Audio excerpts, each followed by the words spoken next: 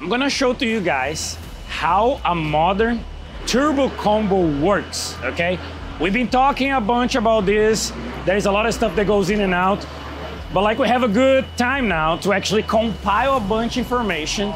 We're gonna show you guys some stuff that we did on the dyno with more than one vehicle, and we have pretty much the fastest one running out there. Here at the track, so you guys can see some cool runs at the track. Right now it's qualified #1, but let me show you in depth on the vehicle how big turbo or small turbo, but how can you put it together to run up front on today's approach.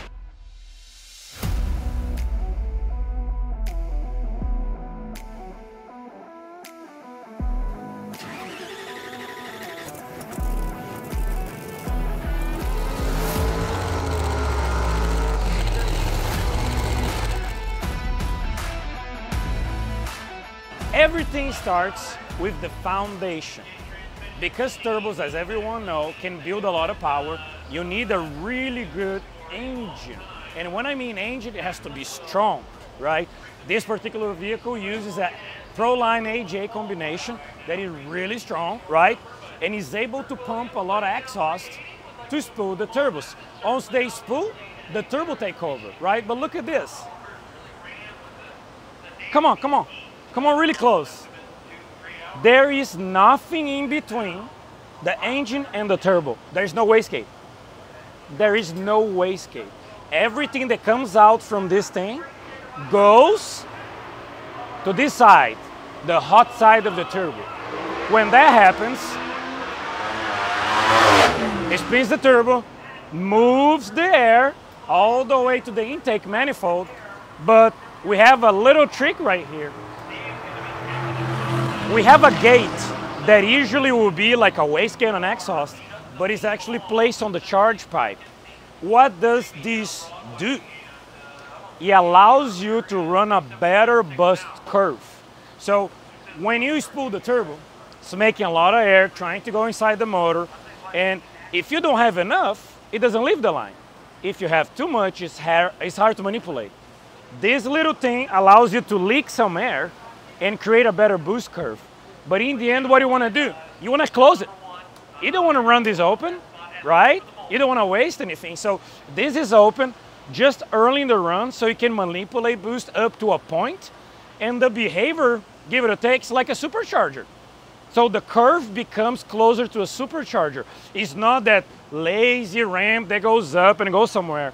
It's higher on the leaf, and nicer and flat all the way to your max boost that will be limited by your turbo. So pick these details. The turbo size, and that includes exhaust, has to match your engine. You cannot try to run a badass motor like that with twin 45s. That won't work. And more likely, this is not enough engine to run like twin 140s either, right? But you can pretty much run 88s, 94s, 98s, 102s, and then you're gonna need to work around other stuff. Not a wastegate and not this guy, but camshaft, engine displacement, some stroke, turbine housing, so the hot side housing, right? And again, you go into the intake, injector is the same, this car runs 16. The amount of injectors is regarding the amount of power that you make. So this beauty right here, I'm gonna tell you, 5,000 plus. It makes 5,000 plus, right? When? Quick.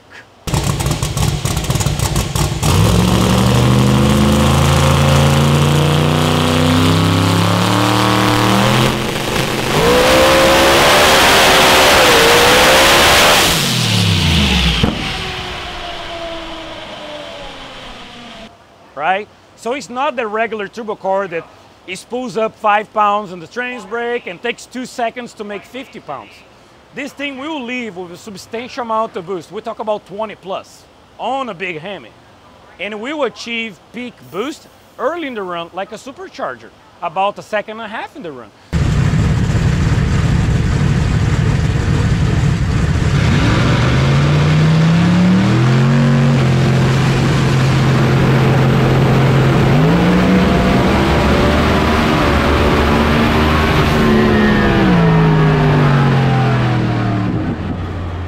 So when you do this, allows you to run a longer first gear or even run as a 2-speed.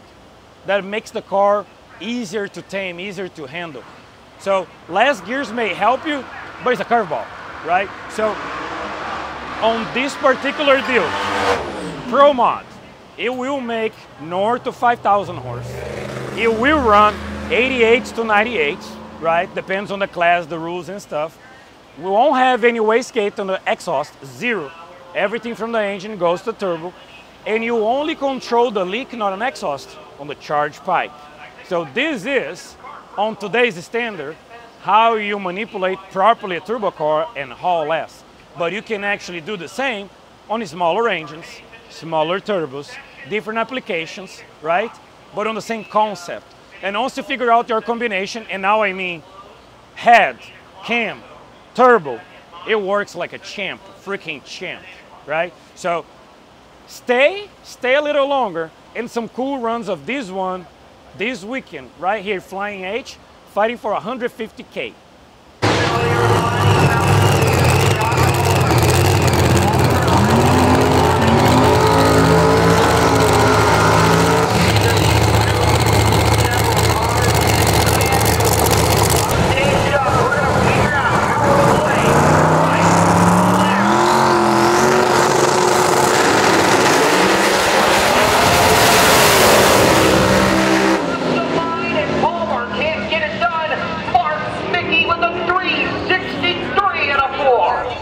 I have here the most unpopular guy on the moment, just because he's achieving a lot of stuff that some people struggle to achieve, let's be honest, okay?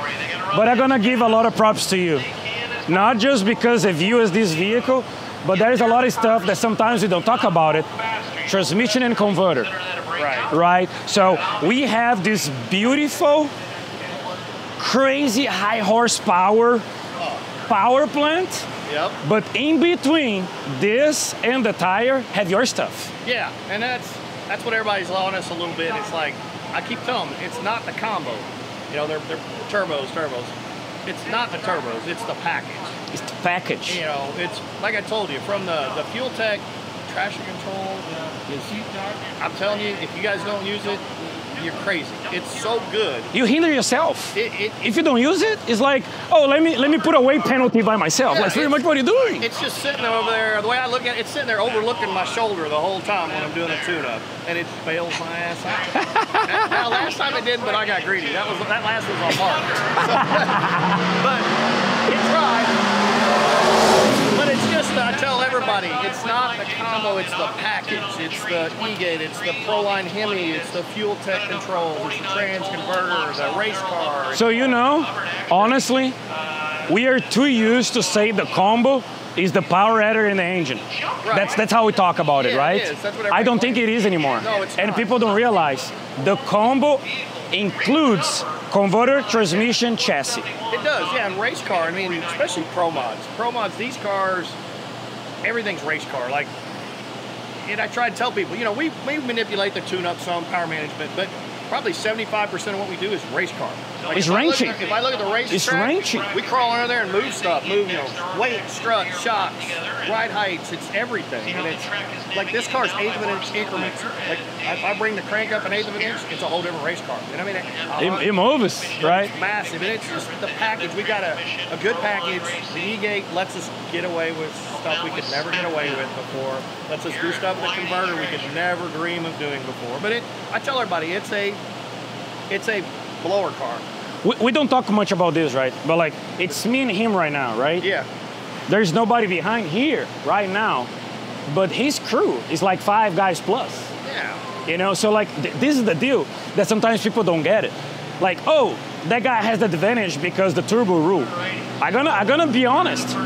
There is maybe a small edge on the rule here and there, not necessarily turbos. It can be the screw one year, can be the nitrous the other one, but honestly, what it makes you use it is the crew behind it. It is. Right? Yeah. Keep the parts for, that's what I tell everybody, like, this car makes run after run after run. People don't realize, I mean, literally, my guys go home, this car's just assembled front to back. They got 60, 70 hours in it.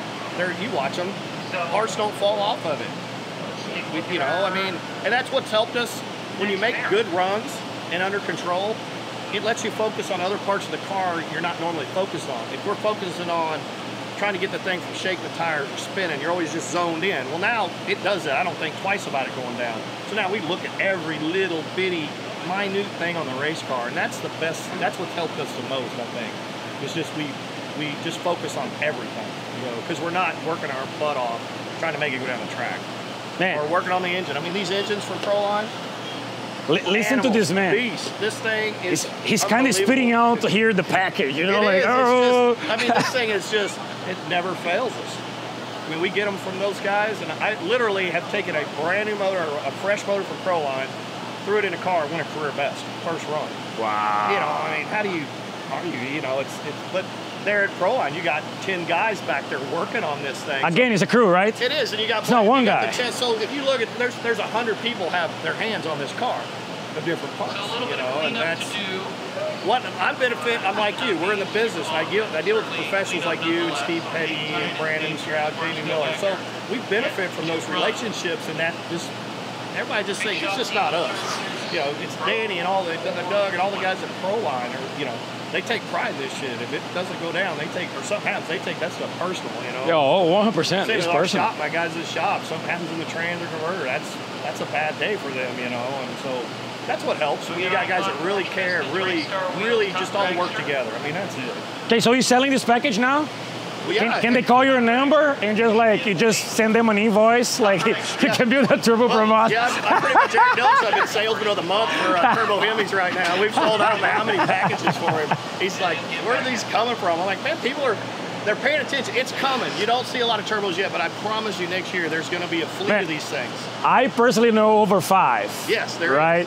That people either swapping to or building a new one, turbo base, and I think this is amazing. Well, look at Andrew Zada. That car was at Bickles for a ProCharger. As we started hauling ass, they ripped all that out, bolted turbos, and you saw the video. Let's talk about the green car, that badass car that just made 5,200 to the tire.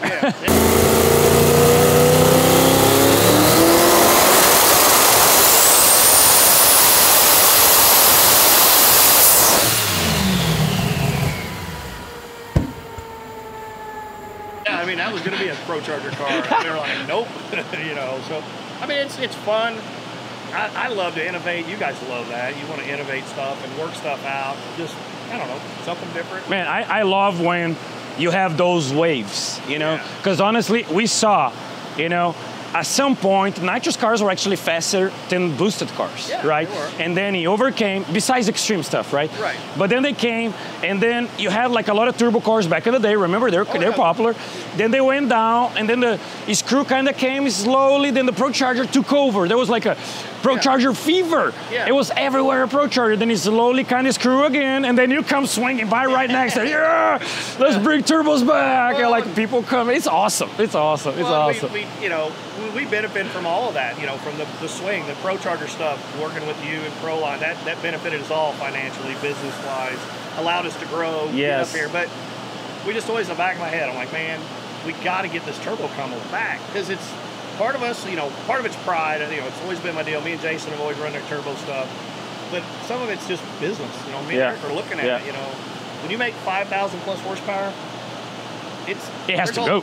Well, but there's a lot of, you know, there's a lot of after the work. You know, there's a lot of work on these things. I mean, they're bulletproof, but they're high maintenance. Just anything makes that much power. Oh, 100%. So 100%. that was our goal, is for some personal, but mainly business. Let's get this back and bring all of our people with us. You know, that's why. Look, I call our group. You know, my group, us, you, Pro Line, RJ, Blake Housley. You know, Chris Bell. You can go on forever. But it's a long list. Behind the scenes, it's a group working. It's not one person. You know, if I pick up the phone, you answer and say, hey, we need to do this. We got it. We're going to do it. If I call Chris Bell, Chris, I need something on the struts, shocks, done, engine, whatever. And that's the difference. People don't understand that. They don't see that.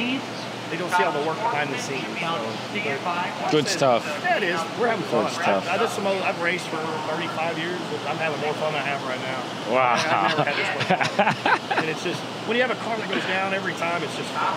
It's cool. I see you bring your family, you know, everyone is racing. It's great. It's great. It's good. Cool stuff. Cool stuff. Well, Good luck. Thank you. Thank you again for sharing again. We talk about this so many times, but I don't care. I think it's really cool, you know, and doing something different.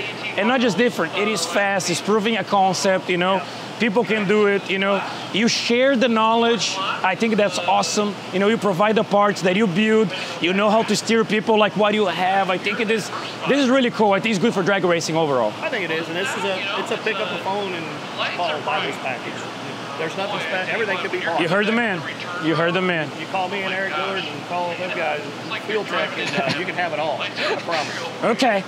So check out some more runs, because like race is not over. Man, I'm cheering for you. All right.